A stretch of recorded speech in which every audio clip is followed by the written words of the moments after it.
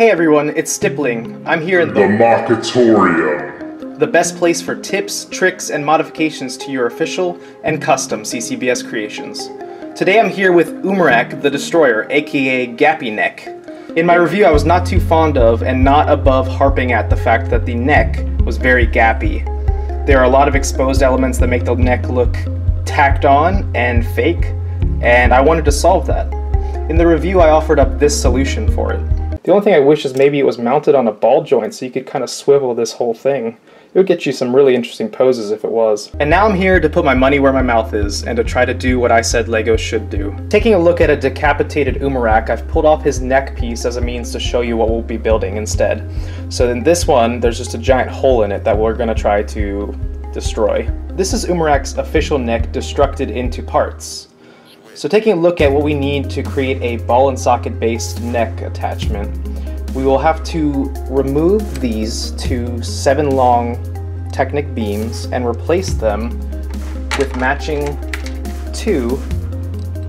5 long Technic beams.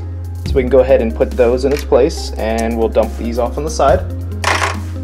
In addition, there's some things we will need to add that aren't in here at all, not even close. First one would be this bone piece, and second would be this axle pin. Whoop, dropped it. We can take out this extra long axle pin because we won't need that. We can also remove 1 extra long pin, 1 regular pin, and this 90-degree Technic thing that always looks like an owl to me. So as you can see, some very slight adjustments to parts, and that's all you need to make a posable neck joint. So let's get building.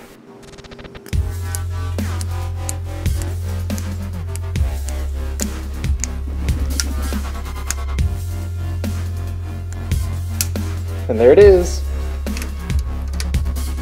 So that's essentially it. Instead of attaching it via pins, you'll attach it with a ball and socket instead. But you may be wondering, what was the point of all this if that gap is still there? Well, the answer is pretty simple. The gap can easily go away by adjusting the head downward, and then you can accommodate that change in position by bringing the head right back up. So you get almost this sloping of it that's simulated here on the pauldrons and then extends down into the neck. It really gives it these natural curves that you don't typically see in a Bionicle set. With this simple change to Umarak's neck, his head sits about a half length lower than it used to be. I would consider that a fair trade-off to make it more aesthetically pleasing, but if for some who may think height is the sole factor, you could always do this. This may also be why LEGO opted not to do this. While they like to encourage free play, this would be kind of shocking to a child. Even with the neck having absurd ranges of motion, I think it's worth it.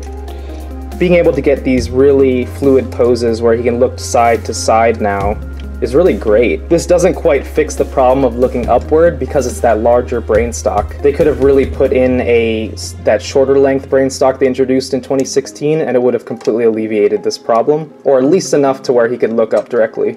But I think there's enough articulation in here to give him the effect of looking side to side to where he kind of looks as though he's looking up. By utilizing this ball and socket based connection, we also inadvertently fill the gap that was made through the Technic construction. No longer is there an open hole exposed and letting in light, instead it's filled up with the black bone piece. Some may not like that ball in there, and I can understand that, but I think it's a vastly improved change, and a simple change at that.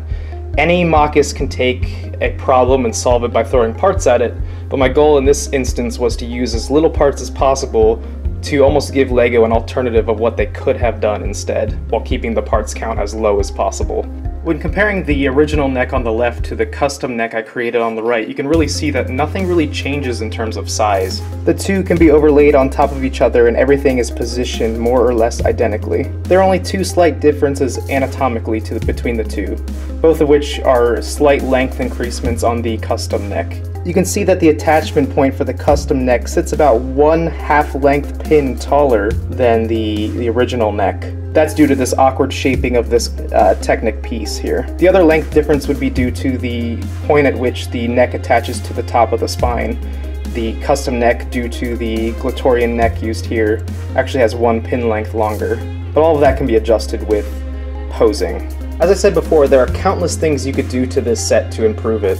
I just wanted to showcase and offer up one example of something that really, I thought, could fix the problem. So what do you think? Are there other ways to fix the neck besides what I presented here? Do you like this method better? And let me know if you enjoyed watching this video. I'm gonna hopefully make a lot more like it, so thanks for watching.